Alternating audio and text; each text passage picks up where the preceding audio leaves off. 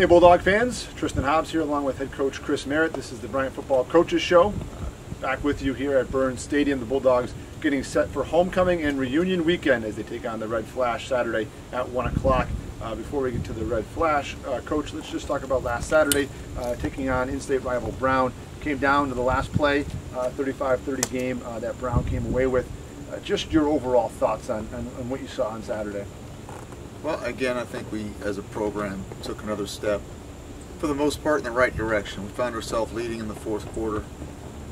We have to find a way to win in the fourth quarter now. I mean, it's at the point where baby steps are enough. We need to start taking some strides. Going back through the film, talking to your coaches, what are some of the takeaways, three takeaways you took from Saturday in terms of either positive or negative? Well, positively, it was good to finally start scoring some points. I think that helps our defense out quite a bit. We put together some long drives, put up 500 yards in offense. I think we had 30-some plus first downs, which is what we have to do. We have to control the clock. We've got to control keeping our defense on the sidelines, which is the best defense. And then we were able to get the ball in the end zone. We didn't turn the ball over until the final play of the ball game. So there were some positives there. You know, Corey Curtis stepped in and made some. He injected some life into our offense. You know, he delivered some passes with his arm. He kept us in it. Receivers had a very solid game. 3 of them across the board. I think we had 300-yard receivers. Wish we could have ran the ball a little bit better, but you know, we take the yards, you know, whatever they gave. Defensively, I think we controlled what we call the garbage plays, the reverses, and all the trick plays that we knew were coming our way. However, we still gave up the long run that ultimately was the difference in the football game. And you know, at the end, offensively, we had a chance to win it. Just didn't get it done. You mentioned Corey, his first career start, throws the ball 55 times, completes 35 of them, program record 394 yards. What did you like about his performance? What did you like? It was the throws, it was his command of the offense, his kind of comfortability in the pocket? Well, we needed somebody back there who's going to be decisive with the football. That's exactly what he is. He doesn't mince. He knows where he's going with the football. He delivers catchable footballs, which is what we needed to do. He sat in the pocket. He took some shots now. When they started bringing some pressure and more than we could handle, we had a breakdown. He delivered some balls under duress and stood in there and at times, even with his feet, made some big runs for us. So he did exactly what he was brought here to do. It just taken him a little bit of time to get the opportunity, but he stepped in and did it very well. How do you think a performance like this affects a player like of his? You talked about decisiveness, and to have a good game like that in his first start, how do you think that kind of will help him build towards this week? Well, I think it for his confidence, I think it goes a long way. Our biggest thing with our offense is we can't turn the football over. We cannot give the other team more possessions than they're already going to get naturally anyway. So that was big for him. He took what they gave, which was important. And as long as he stays on that track, I think he'll be successful in this conference, especially as long as he continues to take what the defense gives and we don't force things. You know, when Corey gets himself into trouble, it's when he tries to force things and see things that aren't there. But Saturday, he did a very good job of staying within the framework of the offense, delivering catchable footballs, and the receivers responded as well. You talk about catchable footballs, the receivers did an outstanding job in terms of some tough throws and even the routine throws that they were able to catch. We talked about it a couple weeks ago that was a problem for your receiving core. It was great to see that on Saturday they make some big plays downfield for you guys. Yeah, again, we felt going into the ball game that we had the opportunity to pass the football on these guys. It was whether or not when they brought pressure of West being able to stay in the pocket and deliver catchable footballs, and that's exactly what happened. Corey delivered some pretty accurate catchable balls. Guys ran some good routes and they consistently caught the ball. We had a couple drops, but we had 55 pass attempts, and I haven't called 55 passes in most 7-on-7 competitions, let alone a football game.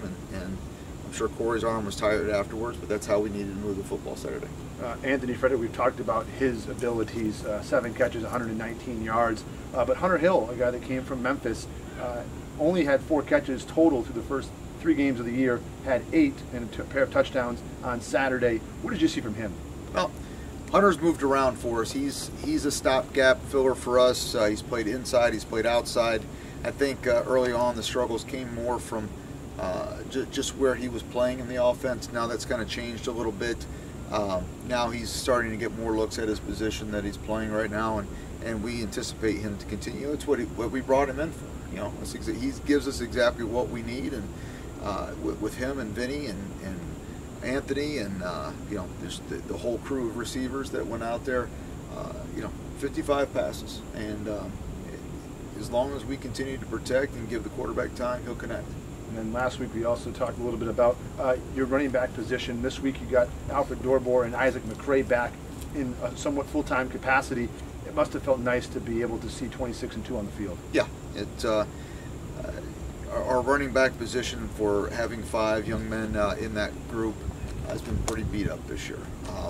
And Daniel did a great job early on the season carrying the load. He took 60 carries, I think, in the first 3 football games before he ended up getting dinged up a little bit. Now, the other 2 guys came in and performed very well. You know, Isaac had that very solid, patient run for us at the end zone, getting it in. You know, these guys have done a very good job once we get down inside the 5-yard line of getting the ball in the end zone. I think for the most part this year, when you start looking at the numbers of it, every time we've been in the 5, we've walked away with a touchdown. So you know, just getting there is the issue. So. And now you get set for St. Francis, a team that is one of the more physical teams in this conference. You talked about in your press conference in January that you want to be the team that no one wants to play against in the Northeast Conference. NEC opener against one of the toughest teams. You guys want to be one of the toughest teams in this league in terms of playing against them.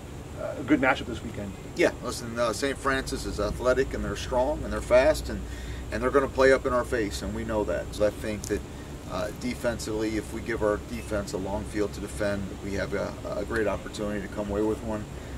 Glad we're playing at home, glad it's homecoming, excited for the atmosphere, and just excited to get back at it, on to the next. NEC opener as well. This is when it kind of now not starts to matter, but now you're playing for a league title right now. That has to be exciting.